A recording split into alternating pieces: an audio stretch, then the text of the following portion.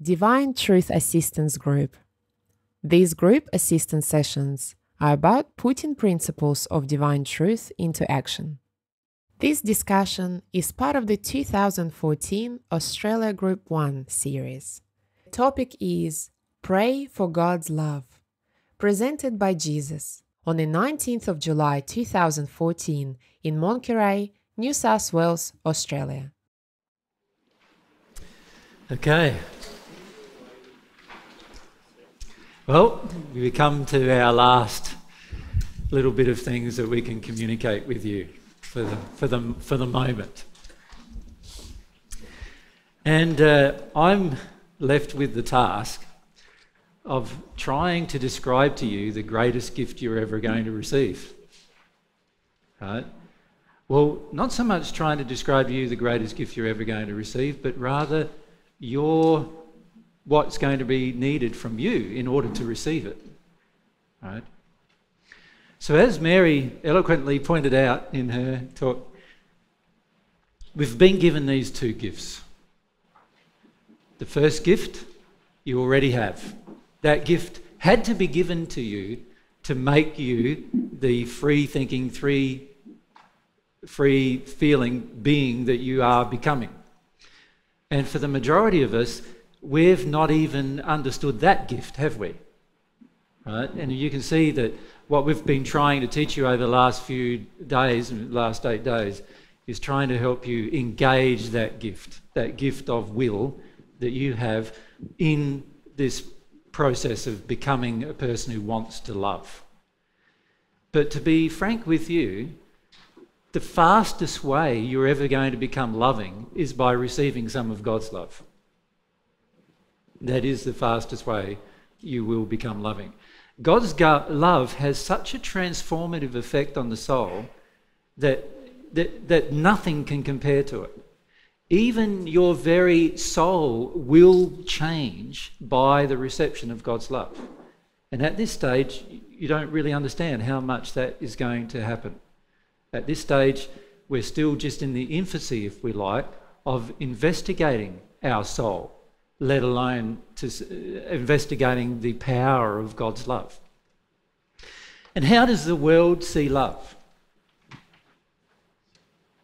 Doesn't it see it as some weak, insipid thing that misleads you and makes you go astray? Isn't that basically how the world sees love? And yet, what is God's love? God's love is the most powerful force in the universe. It is the framework by which the entire universe exists. Right?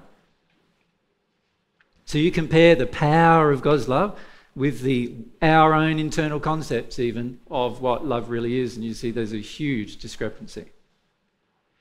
So what I would like to talk to you about is prayer. And I've actually got about 20 minutes to talk to you about prayer. Right? And the question I had to ask myself when I started this was, what can I tell you about prayer that I haven't already told you? And you know what the answer to that is? Not much at all, actually. I've spent the last 7-8 years talking to different people about prayer, and in amongst all of those conversations, I've told you so much about prayer already. Prayer and the operation it has upon you. But let's revise a few things about prayer, shall we? What does prayer do to you? Not to God, but to you. Right? If we go to Rachel and then across to Dame on this side. Opens our soul to the reception of God's love. Right, so it opens our soul. Is that what you're going to say, Dane, pretty much? Yeah, it is, yeah. What were you going to say? Yeah, that was it. Exactly that. So opens our soul.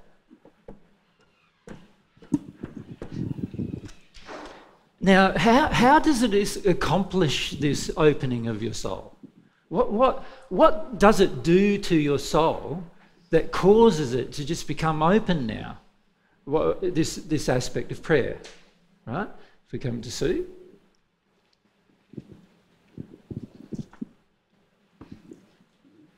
It enables me to feel my own love and, to a degree, my whatever humility I have. Well, see, I don't feel that's what prayer does, actually. I feel prayer opens you to God's love, right? And there's some reasons why it does that are completely independent, but that are a part of your very design, the design of your actual soul. So what does it do? What does this prayer accomplish? So if we were going to go, let's go across to Sherry and over to Cecilia. Well, it opens us to feeling our emotions. And Well, yes, but I've got to stop that again. It does open you to feeling your emotions, but that you can feel every single emotion you've ever felt and you will still not receive God's love. That's fact. does it connect us to our desire? It does. Now, what does that do? What does desire do? If we go across to Cecily. I wanted to say it confronts a lot of false beliefs that I have. It does, but you can confront every single false belief in your soul and you still won't receive God's love. Okay? So let's go back to Kerry and down to, is it Raj? You have your hand up? So Raj. Opens us to truth, God's truth. It does, but you can receive every single truth there is possible and you still won't receive God's love. Does it invite God in? Yes, how does it invite God in? This is what it does, it invites God in. It's What? an open invitation from me to God Yes. to enter my being, into my Yes. soul. Yes, so God, for part of God's very nature, love, will enter your soul, and prayer is the feeling, the feeling of desire and passion for it to enter you, opens your heart to receive the feeling. Do you understand? And it doesn't matter how much truth you deal with, you will not feel it. It doesn't matter how many addictions you deal with, you will not feel it. It doesn't matter how many things you mention about feeling the adult facade, feeling the hurt child, you won't feel it. You know why? Because unless the passionate desire to receive God's love is present in your soul won't be open and you won't receive it.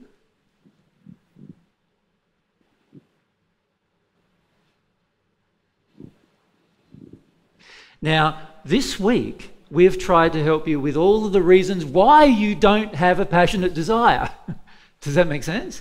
And there's literally hundreds of reasons inside of any person as to why they don't have passionate desires. A lot of it's about their addictions and their facade, and a lot of it's about their hurt that they have and their lack of trust, lack of faith, lack of use of their will. They have no faith in God, no faith in themselves, no faith in being overwhelmed. All these different things we mentioned are all a reason why you don't have a passionate desire. But to be honest with you, once you've also dealt with all of those reasons, it doesn't guarantee you're ever going to have a passionate desire for God's love. Right?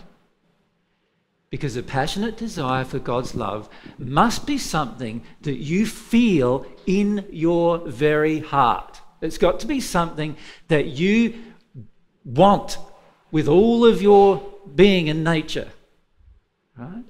And sure, all of those things we've dealt with this week help you get through all of the reasons why you don't have this passionate desire for God in your heart.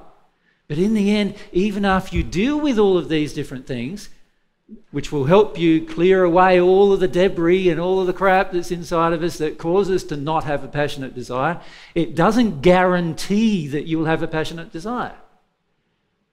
The passionate desire is an exercise or function of two primary things. One is your faith in God and God's nature, and two is your will to receive. The exercise of your desire to receive.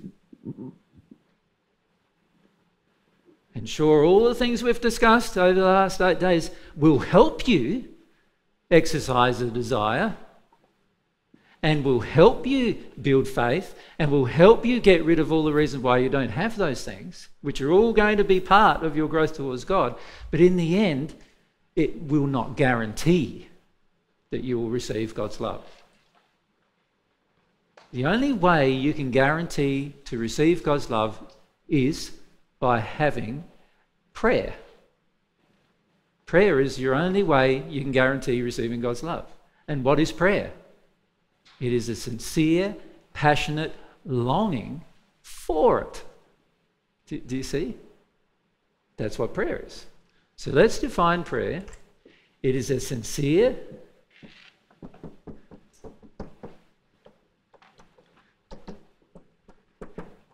passionate longing directed towards God to receive God's love.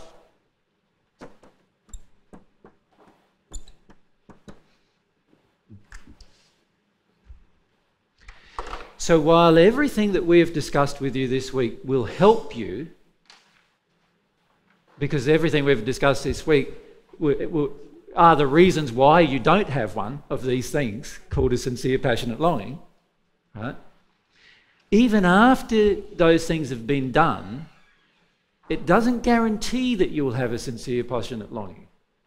Because a sincere, passionate longing is an exercise of your desire and will, your passion that's within your soul, desire or will, to actually begin this interaction with God. Now, maybe to help you understand that, we can reflect upon a relationship with a person. So let's say I want a relationship with Mary. Let's say there's a possibility that we could have a relationship, right? So there's Mary over there and I'm here. G'day, darling. And we've got this possibility of having a relationship, right? Let's say I deal with all of my addictions. Is there still a possibility of having a relationship? Yes, probably a better possibility, right?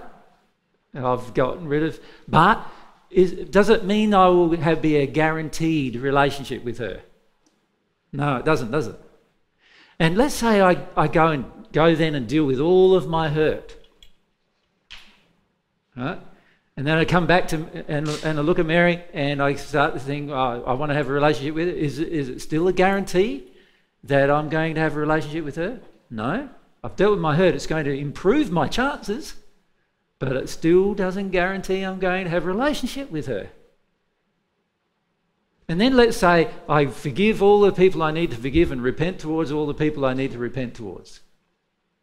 And then come running back to try and have this relationship. Does this guarantee that I'm still going to have a relationship with Mary? No, it doesn't. It might help my chances again, mightn't it? I'll have improved quite substantially after this point in time in terms of my character, my nature, all of the crap that comes out of me will all be gone. And yet it still doesn't guarantee that I'm going to have a relationship with Mary. So the question then becomes, how do I start this relationship with Mary? It requires a number of things on Mary's part and a number of things on mine, doesn't it? What does it require on Mary's part? What does it require? If we have the mics, so Deidre? Mary has to want to have a relationship. Yes, she does. Now let's say I just replace Mary with God. Now Mary won't like that analogy, but that's the way it goes. Let's say I'm replacing Mary with God. Does God want to have a relationship with you? Are you sure? Well, a lot of you aren't sure, right? Because you think God's punishing. What kind of relationship does God want? I'm a bit worried about that. Maybe God wants to take over my will, like the Christians will believe or whatever. Maybe God wants to manipulate my life for the rest of my life and I'm going to be some kind of robot doing all these things that God wants me to do. Maybe it's like that. This is what some of our beliefs are. But the truth is, the actual undeniable truth from a person's perspective who knows and has had this relationship is that God does want a relationship with me. And God wants a personal relationship with you. It's a pretty amazing thing, actually. The greatest being in the universe wants a personal relationship with you and doesn't want any go-between. Like, if I wanted a personal relationship with Mary, would I go, okay, I think the way I'm going to get a personal relationship with Mary is have a relationship with Suzanne? And somehow my relationship with Suzanne is going to improve my chances with Mary. Do you think that's the case? I don't think so. I'm just having a relationship with Suzanne. I'm not having one with Mary. Right? So firstly, God does want the relationship with me directly, without any intercessor, without any mediator, without any go-between, with you directly. God wants a relationship with you without any of those things. Right? So as far as the whole setup of a relationship goes from God's perspective, God's already doing everything God possibly can in order to have a relationship with you. God's already doing it. There's not a single thing that God isn't attempting to do with you in order to get a relationship with you. And that applies to the person who's the darkest, evilest person on the planet and whoever is the nicest, loveliest person. It doesn't make any difference. God is doing the same amount of things, or attempting to, in order to have the relationship get established. Does that make sense? But then we come to the other half of the equation. So we've established that I am never going to have a relationship with Mary if Mary doesn't want a relationship.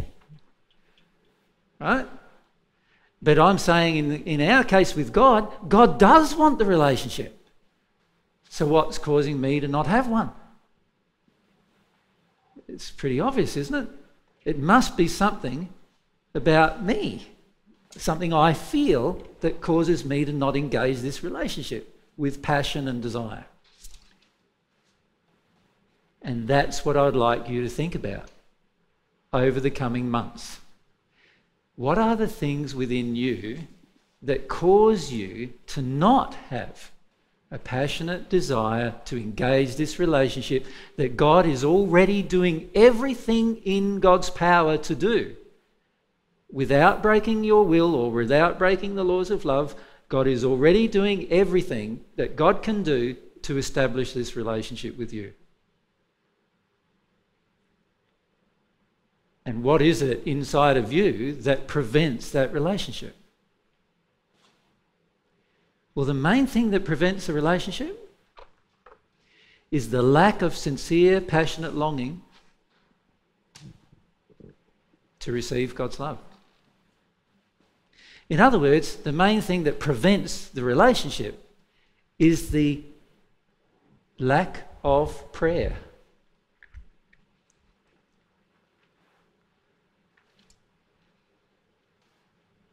That's the main thing that prevents your relationship right now. So while I must agree that not having your will developed prevents the relationship, and not having the faith prevents your relationship, and not having still having addictions prevents the relationship, not wanting to feel yourself prevents the relationship, not wanting to address the issues of who you really are prevents the relationship, not wanting to feel your addictions prevents the relationship, but the biggest possible thing that prevents the relationship is none of those things. It is your lack of prayer, your lack of a sincere, passionate longing for God.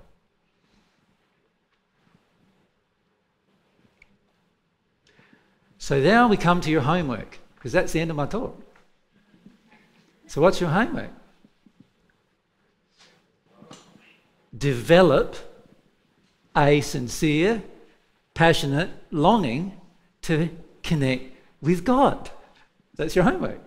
In other words, every day, and Mary's gone through, if you were really using your will, what would you do? Every day.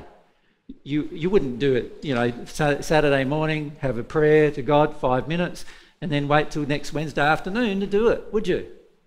It'd be something that you're beginning to engage every moment of your life. In fact, your soul-based longings can be present even while you're doing other things. So you can be talking in front of a crowd and still have a soul-based longing for God. You can be home doing something else and have a soul-based longing for God. You can be eating, having a soul-based longing for God. And there's the prayer. And once the prayer is engaged, at some point, whenever you become sincere, you will receive some of this love. And once you receive some, you will then understand what the sincerity was that was required. Yep. If we go, Karen.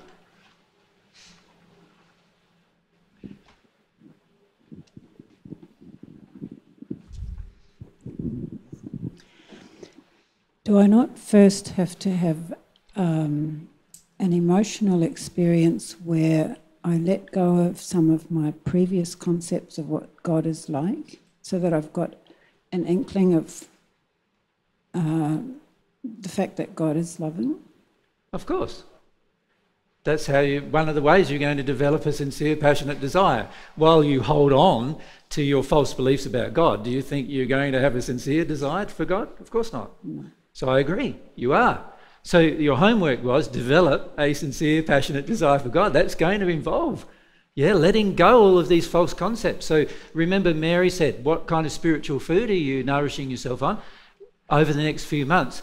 Get rid of all of the stuff that you read about, when I say get rid of it all, get rid of all the stuff that's superfluous in your life, where you read this in the newspaper and all those other things, and replace it instead with knowledge about God, the actual truth about God.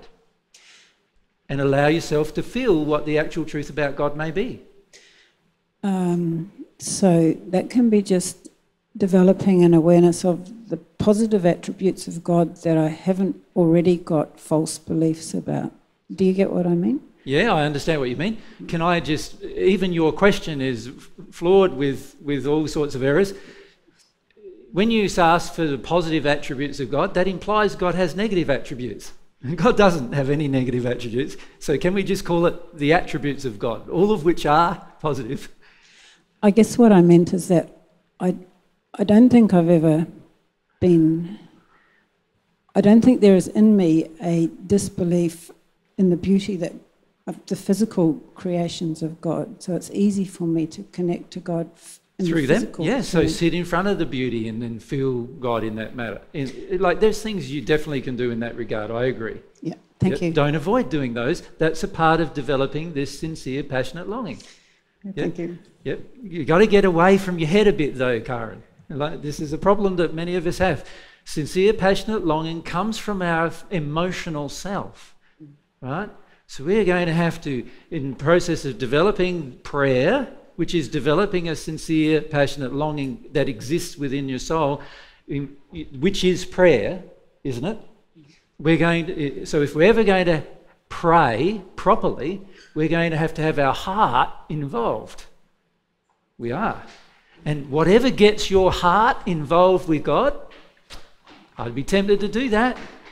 I'd be tempted to take actions to do that. Of course, for most of us, we're distracted here, distracted there, distracted everywhere else, and we don't give much time for our heart to be involved with God in the process. But you can get to the point where your heart is involved with God almost all day, every day. And at the moments where it's really sincere and passionate, you will receive some God's love in that moment. And when you do, you might get a bit overwhelmed, you get a bit teary, you start crying, and then you shut down your emotion. This is what many of you do, shut down the emotion, and then you go, oh, there it is. I'm not really passionate yet. I'm shutting down my emotion. So I need to develop my sincere, passionate longing. I need to let myself be more emotionally expressive. So I look at you looking at me, and a lot of you are not engaged with your face. So there's all this stuff going on inside, right? And your face doesn't show what's inside. You know why that is? Because you're not fully engaged with your soul. Because if you were, you'd be, happy when you're happy. You'd be sad when you're sad. You'd be engaged in the process even of learning. I don't know if you've watched Mary or myself when Mary's speaking, or Mary when I'm speaking. Right? You see a person whose face does all sorts of things. I don't know. It's very hard to ignore what Mary's feeling. You can see it on her face every time. And if she's upset with something I just said, you'll see she's upset. And if she feels happy with what I said, she goes, she'll be happy, right? And I'm the same. If you watch me, you can see what's going on. You saw me up there behind the camera, and sometimes I'm going, what am I feeling, right? Now, this is what you need to do. You need to connect with these passionate emotions about God. This is what is a part of your sincerity. Prayer is the sincere, passionate longing for God. So it's not like blah, blah, blah, blah, blah, blah, to God. It's not like you doing a whole heap of intellectual words to God, although it may help you connect to your sincere, passionate longing if you say some words to God. Right? However, it is a feeling you're going to have to generate within yourself through the exercise of your will. And that's how you receive love. And when you receive love, it will transform you and it will make it much easier for you to love. You receive some of God's love, that's very, very different than trying to develop your own. You see, all the advice we've given you this week is about developing your will to want to be more loving people, right? And showing you where your will isn't engaged. But to be honest with you, if you develop your will and you start walking your way through all of these things and you start developing a sincere, passionate longing to receive God's love, what will happen is many of these things will be automatically engaged. Like, how do you think I learnt to do all of these things? Because somebody taught me how. Right? And that person taught me by me being open to receive love, and then I got taught of how to look at my addictions, how to look at my facade, how to honestly examine myself, how to see, oh, there's my real self, all these parts of myself, how to look after them and nurture them and care for them, and how to forgive and how to repent. All these things God taught me because I received some of God's love. And when I receive some of God's love teaches me how to do these things. So what I learned was, my most important task is to remove from myself any impediment to the reception of God's love, which means to remove from myself any impediment to prayer. Remove from myself any impediment to a sincere, passionate longing to receive love from God. That becomes your focus. If that becomes your focus, you'll meet your soulmate and it won't matter whoever she is, whatever she is, it won't matter where she is, you will not be shaken from this relationship with God. At the moment, if you, many of you who are in partnerships, if your wife left seeking God, you would too. Because you're more interested in getting a relationship with your wife than you are with God, or your husband than you are with God. Right? That's the fact. We need to change that. We need to change that by developing this sincere longing for God. So what I would like to encourage you to do is to do all of the things that we've encouraged you this week, because they are all important parts of helping deconstruct all of the layers and layers of stuff that's over the top of your true passionate desire, and also correcting the direction of your desires and passions. But understand, even after you've done all of that, it doesn't guarantee your relationship with God. A relationship with God can only be guaranteed through prayer. And so unless you choose to pray, no relationship with God will be possible. And unless you choose to pray, you will not receive God's love.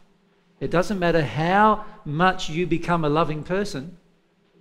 I know people in the sixth sphere of the spirit world, very loving people, much more loving than you are, I can tell you.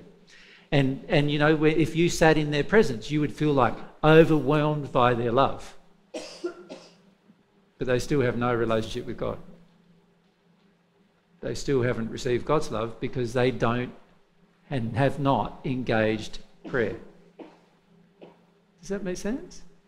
So what I would like to see all people who hear about divine truth do is engage prayer. And if you were, when you were listening to Mary, you would do it trying to do more, wouldn't you? You'd do it all the time, repetitively. You'd learn as much as you could about it. You'd read things about it. You would do things about it if you really wanted this relationship. And if you don't really want this relationship, be honest. Say, I don't really want this relationship yet, and yet I know that if I can get this relationship established, it can have the greatest impact on my life, or at least think that it might be possible. So what I'm going to do is I'm going to learn about all the reasons why I don't want the relationship. That would be more positive than just ignoring it altogether. So what would I like to encourage you over the coming months is to engage prayer. And if you can't engage it, because remember, it by definition is sincere, and it by definition is passionate, it by definition is a longing of the soul. If you can't engage it, try first to examine all the reasons why you can't. And undo those reasons. Because they are the reasons they are the things that will help your relationship with God the most. So many of you in the past have been engaging things like to solve relationship problems with each other, or to, deal with certain things that you notice are faults with yourself. But my focus would be focus on the things that cause a problem, a fracture between your relationship with God, you and God. Do them first. Focus on them first. Because as you receive God's love, these other things will sort themselves out. If you still contain this desire for sincerity, the other things will automatically be exposed through this relationship with God. So do you think you might be able to try that? Yeah. So that's what I'd like to leave you with, giving that a stab. Yeah? Well, that brings us to our end of our session together, our last week. How do you feel? It's been good? Been good for you? Good, eh? How do you feel? A bit overwhelmed? How do you feel? A bit confronted with your life? Yeah? These are all the things that it's okay to feel. Maybe if we have a few comments, we've only got a few. Well, I'm already a bit over time. So, Bob? I know, heaps motivated and inspired. It's a lovely note to end on. Yeah, Thank you. Great. Yeah, that's great. And yourself, Joy? Yeah, I do feel much clearer. I can see more clearly where I've been going off track. Yeah. And see more clearly, what there is to do. And there's lots of it. Yeah.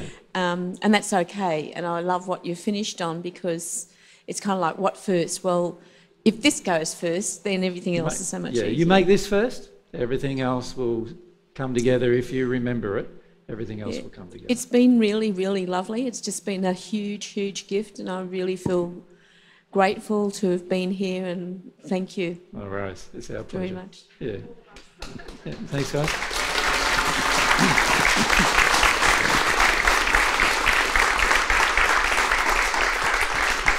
So I'd like to thank Corny and Mary for their. Thanks, guys.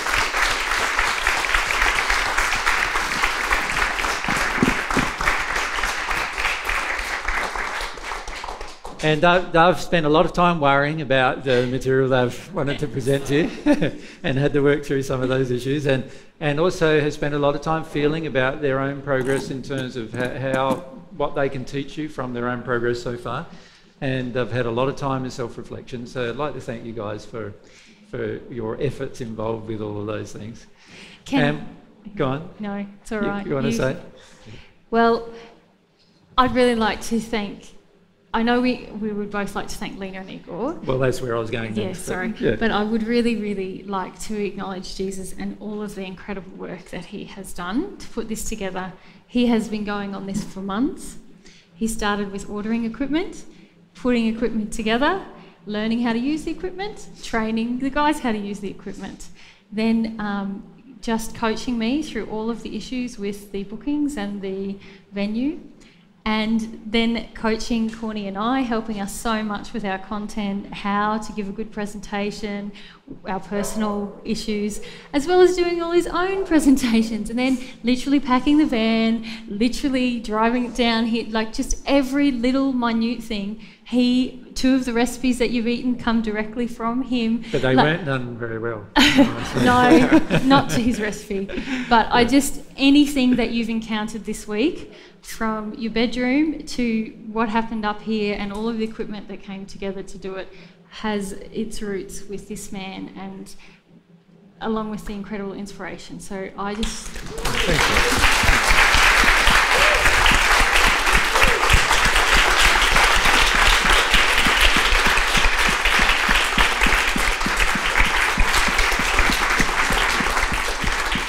Thank you. Just don't make a big deal about it. And we'd like to thank Lena and Igor. They've had a lot of effort in place. And by the way, their effort isn't finished with the sessions. As I've said to you, there will be, after the 2 sets of sessions, there's going to be a good 160 hours of work to do. He won't switch. So that's a lot of work. So we'd like to thank them both. Igor's right up the back there, hiding behind the thing. He's not hiding, but he's just got to be there, so otherwise I don't get any shot. And then Lena down here. They've been doing so many things this week to try and get a recording of all of this material and back up the data and all of these different things. So we'd really like to thank you guys for doing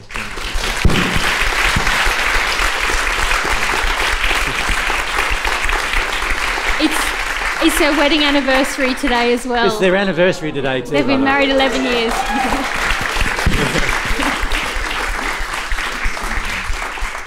Sorry about that. And if you'd like to give your thanks to the staff here, then remember there's the box at the back where you can do that as well. And there's a box at the back where you can give Corny your thanks, or if you want to do it financially, that is, and also Lena and Igor your thanks as well. So we'd like to just remind you and thank you for your donations to us. All of us would love to thank you for your donations to us too. Yes, very much. Thank you. Yeah.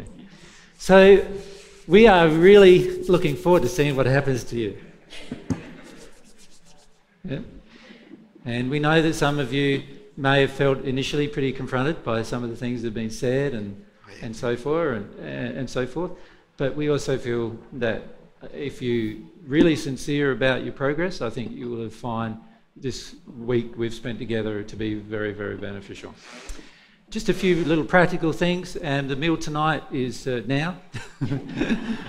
It actually was 7 minutes ago, to be honest. That's the way it goes. We'll finish in a sec. And the meal tomorrow morning is at 8:30. So that's a bit earlier, so that for some of you who want to leave earlier or whatever, you have it. We didn't want to make it too early, otherwise the staff have to get up at 4 o'clock in the morning to get it all ready. But so we've made it at 8:30. For those of you who... If any of you are going to leave before then, please let us know so we can let the staff know to cook a little bit less. That'd be great. Okay, guys, well, it's been great. Spent a bit of time with you again. And hopefully you've enjoyed each other's company, have you? Yeah? Got to know each other a bit better and so forth. We have another group like this in 6 days' time. So it'll be interesting to see how that group goes. A very different complexion to each group. And so we'll be interested to see how that group goes. Both groups will be placed on the internet. So if you want to see how the next group goes, you can watch their presentations instead of yours. You go, wow, Jesus, Mary and Cornelius did a better job then. What's going on with that? maybe they favour that group. Yeah? So, I don't know. Okay. But we'd like to thank you for your time and also for your participation. We've been really, really glad to see the warming up of your participation, and so much so that many, throughout the last few days in particular, you've been very engaged and very, very much personally involved in the participation with the group. And we'd like to thank you for that. That's been really good. If to be honest, if we didn't have that, we'd be going, maybe these things are not such a good idea, right? We do not envisage ourselves doing another one of these, and that applies around the world even potentially. We may do some similar things with a different set of subjects, but probably not this kind of event that we personally organise, because it has taken a large amount of our time to organise, and we do feel that we're better off spending our time trying to deliver more truth rather than doing a lot of very mundane work-related things that really take us sometimes away from the core things that we're trying to achieve. So we don't know if we'll do this again. So it's been a great opportunity. It might be a once-off opportunity. And so I hope that you've enjoyed that opportunity. Yeah. Well, we better get to our meal because it's been lovingly prepared for us. And we're a bit... well, have we got music? We want to take a picture of you out the back. Is that all right? Now, do we want to do that after dinner? Or it's probably more loving to our staff that we do it after dinner. So we might say at maybe 5:15 or 5:30, could we all gather out here, and Igor's going to get you and just get you all to put a grin on your face even if you don't feel like it? We might do it, right here. We'll move this and we'll do it in front of this because then we've got the lighting. Oh, yeah, true. That might be better. Yeah. So, yeah, we'll do it here. And if we can do that at 5:30, does that sound all right with everyone? Yep. Now, after that... we're not certain yet what we're going to do because we have nothing planned, to be honest, after that. So who knows what will happen? It just depends on some feelings or whatever that needs to be felt. But at this stage, I don't have a strong desire to do anything other than what we've already done.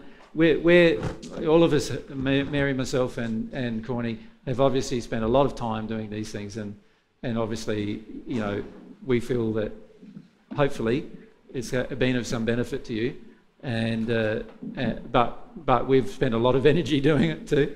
So we're not sure what we'll do tonight. Can we leave it like that? Okay. We'll let you know when we know. Have a good lunch, guys.